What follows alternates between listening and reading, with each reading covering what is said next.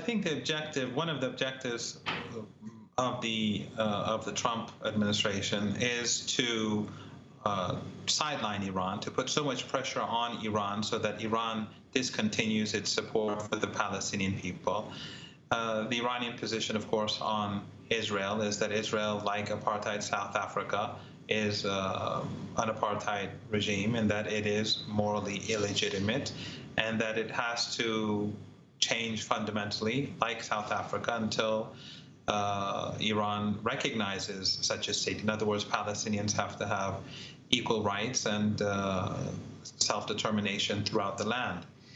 And but the United States, because of Iran's support for the Palestinian cause, wants to sideline Iran, to weaken Iran so much, or as the esteemed professor points out, perhaps even further.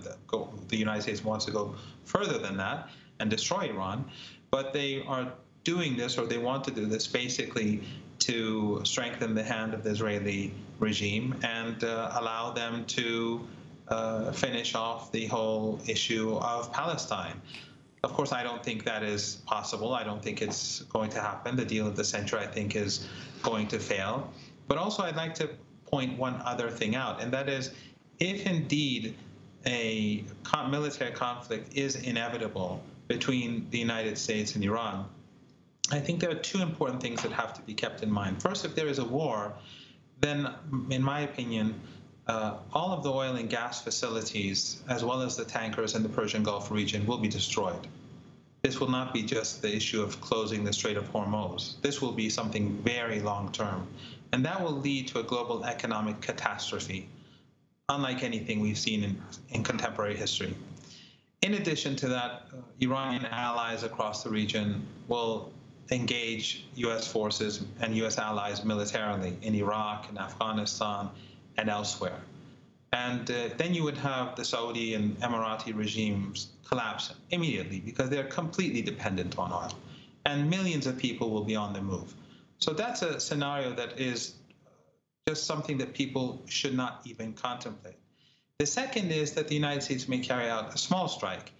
Here, I think, is almost equally dangerous because I think that there's some so-called Iran experts in the United States that are telling the U.S. government that if you carry out a limited strike, Iran will do nothing in response, or there'll be just some token response.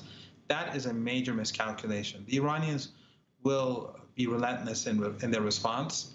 They will probably be very disproportionate as well, and they will also strike those regional countries that would allow the Americans to attack. And the reason why the Iranians would respond so severely is that they want to make sure that the United States does not come to any conclusion that they could repeatedly attack Iran.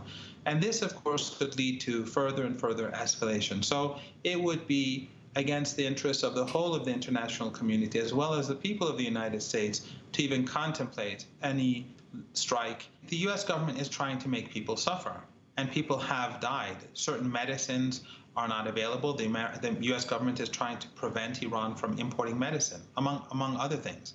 And so sometimes some medicines are not available. And for people who have serious issues, they could die. And many people have died as a result over the past few months.